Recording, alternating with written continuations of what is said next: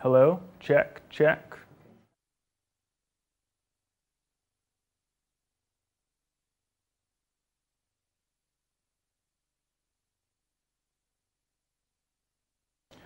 Well, the study of primate evolution is really done best when people try to integrate studies of living primates and fossil primates. So for living primates, we can know a lot about the species, where they lived, how they lived, their morphology, their biology, their genetics.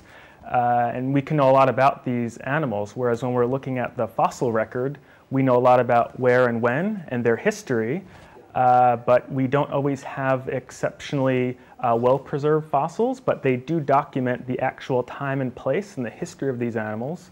And they also document many animals that don't exist today, and they could be quite similar to these animals, and they could be quite different. So they work together to paint the fullest picture of the evolution of the primates.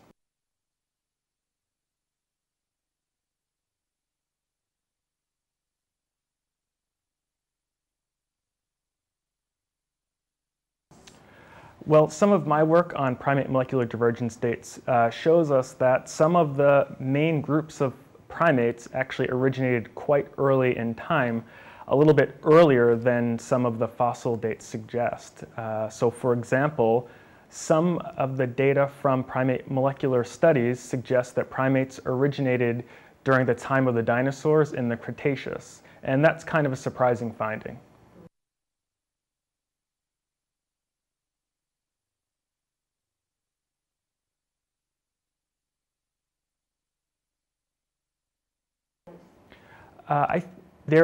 At some parts of the primate tree, there is a good correspondence between some of the fossil species that we found and the molecular evidence. But for other parts of the tree, like for example, the earliest primates, the earliest modern primates, there's actually a big disconnect. So some of the oldest fossil primates are maybe 55 to 60 million years old, but some of the fossil divergence dates are older than 70 million years old. So there's actually a little bit of a disconnect between these two types of study. Well, I think that the most important thing to do is to have the geneticists and the paleontologists work together to try to figure out what the reason is for this kind of disconnect between the dates obtained.